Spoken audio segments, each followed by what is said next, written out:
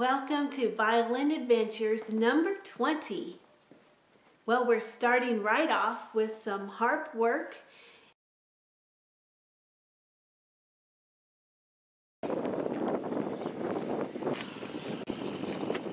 Well, we have trouble on the double, trouble with the lathe, so off to the market we go. I'll send you an address on where you need to be. And then these are the points like that.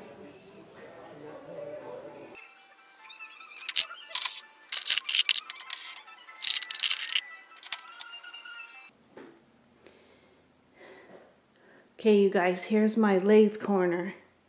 And I checked out my lathe, and this part here, all the bolts were completely loose. There were no these on them, so I went straight out to the hardware store and got some.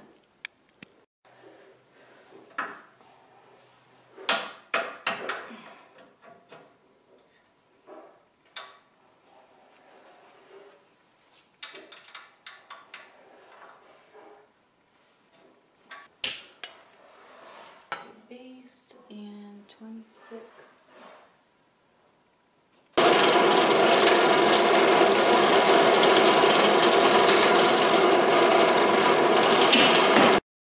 So I'm here editing this video, and I see that I have no music in this section. So I'm just preparing the pieces for the harp, and this is the soundboard.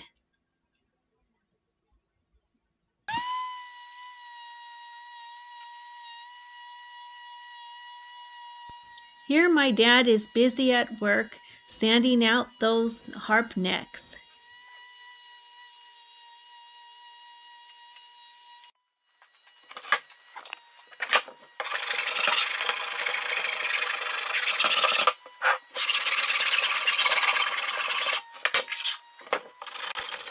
Here we're getting the back ready to receive the soundboard.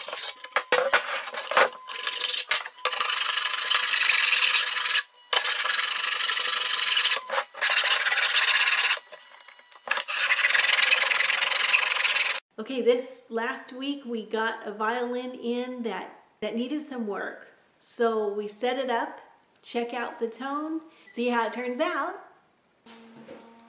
Okay, we're in the midst of making another harp, which is exciting, but I have here a very nice looking violin. And what I need to do is set it up. It needs, what I want to do is set it up properly and then see if it needs to have any more work done to it.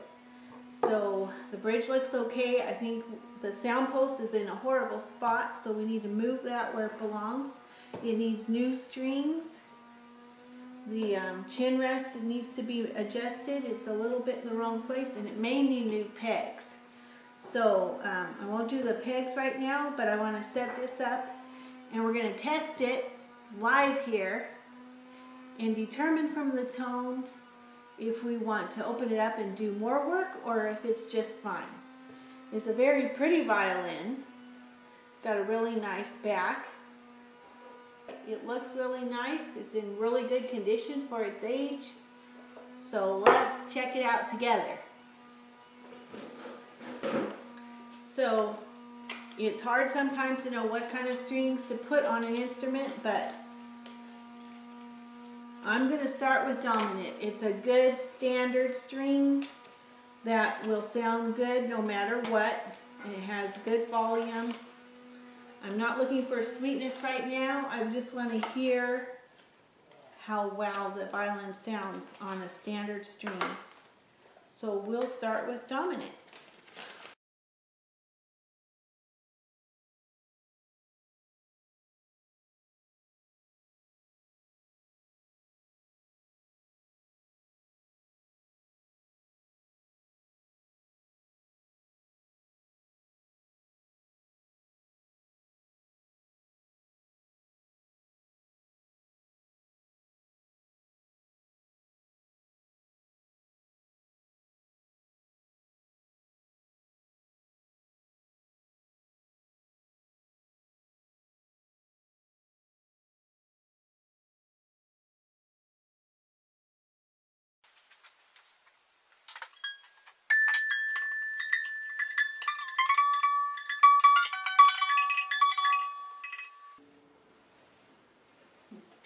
Okay, it's all set up.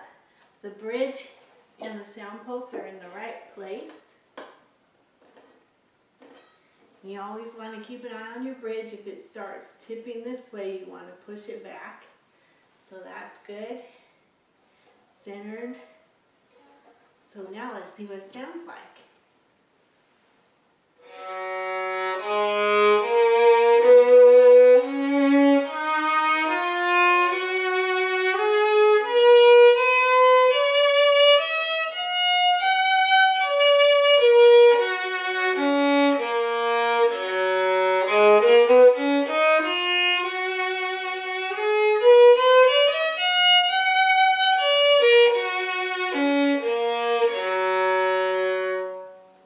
Okay, this is hard to play.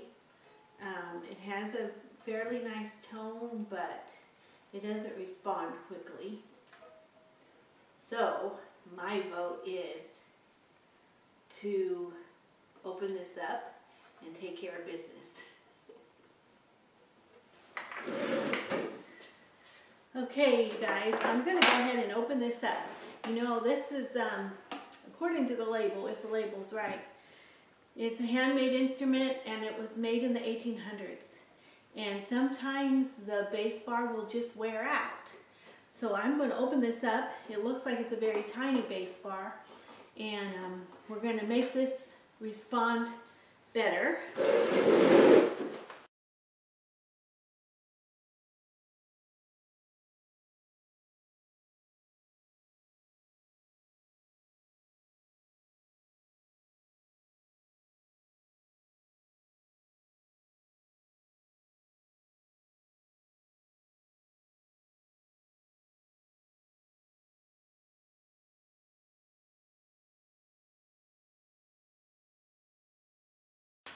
Look at that bass bar. That is way too tiny. Yeah, it's a tiny one. That is amazing. Is that Okay, we got the top off, and this is the shortest bass bar I ever did see. It is really not tall at all, so I'm going to take that out. But in the meantime, I need to get the open seams closed. And I always use hot hide glue, nothing else.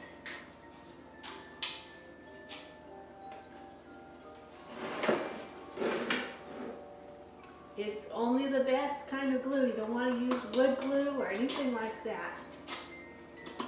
You want hide glue, not only so you can take it apart again, but it's the only glue that brings the two pieces together and lets them continue to vibrate. Other glues create a line of glue in there and doesn't pull the pieces together. And you know, it creates a line of glue which doesn't vibrate. So there's more reasons than just taking it apart.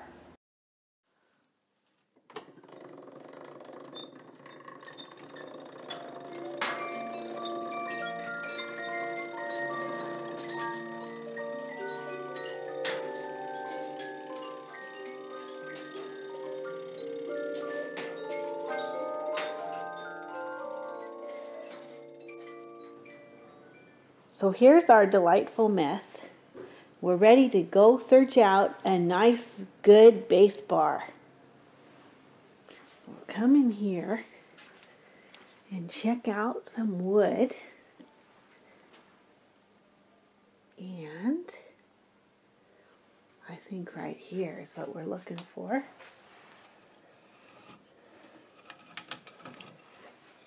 Nice old block of wood.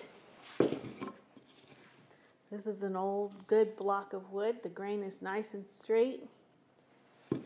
And from there, I cut off a piece.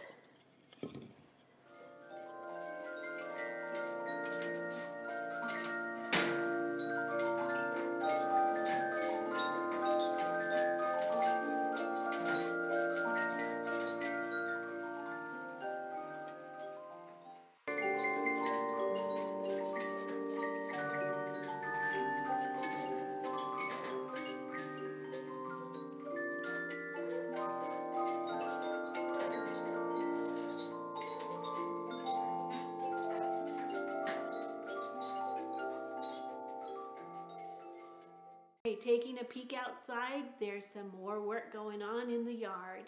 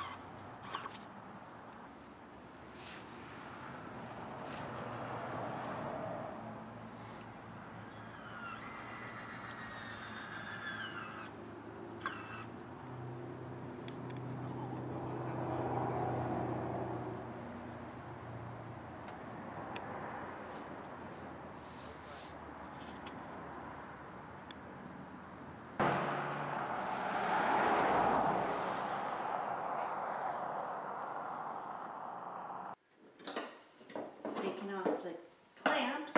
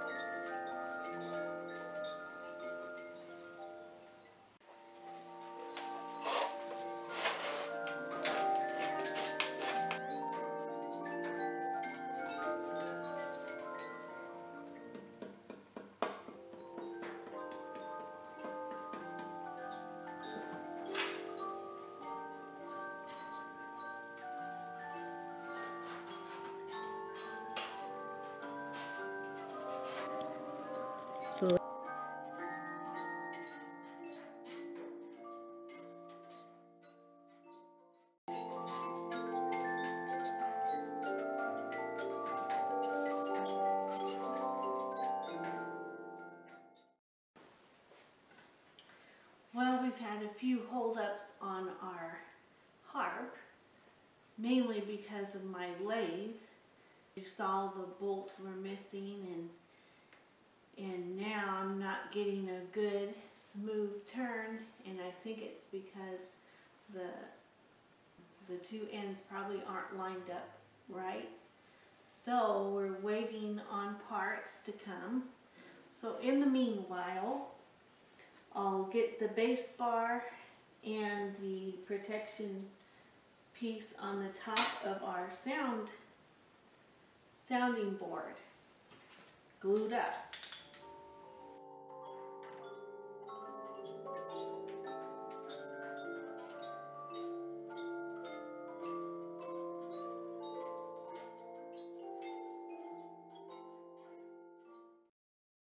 And the Hebrew Minute.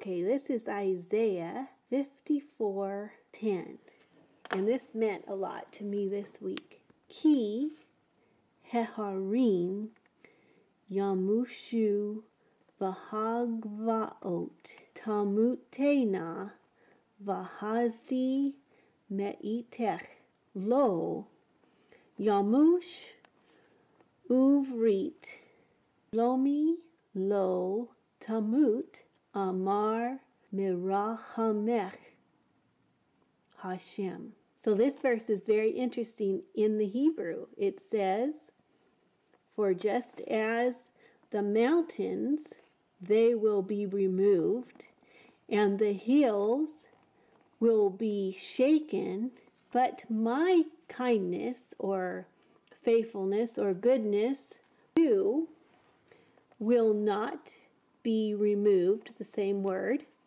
"and the covenant of my peace will not be shaken," the same word as before, says the one who has mercy, Hashem. And this word mercy is usually translated mercy, but it has such a deeper meaning. It means deep love, tender affection, and compassion. So that said a lot to me. The one who has this deep love and affection, Hashem, the word for God that we don't pronounce. Hi everyone, don't go away. This is like a video postscript. We have a lot of content coming in the next week. For one, we're going to see how that violin turned out. We opened up and removed the old bass bar. Another thing, we'll be able to see what happened to the old lathe. I also have a little clip I'm going to put on here at the very end of the video, and I finally got a little video of it could be an egret, it could be a heron, and I'm not real sure, it might be a heron. Anyway, it walks into down our creek, and when you look out the window, you just see his head walking along, and it looks like a snake. It creeps me out, but I know he's just one of God's creatures. But anyway, I got some video of that creature, and he comes, and I'm sure he eats the fish in the creek. But anyway, you'll see it here. Okay, and one more thing that will be in the next video, Lord willing, is I'm going to have a visitor. And she's real good with the camera, so that's exciting. Okay, see you guys next time. Have a great, blessed week. Bye.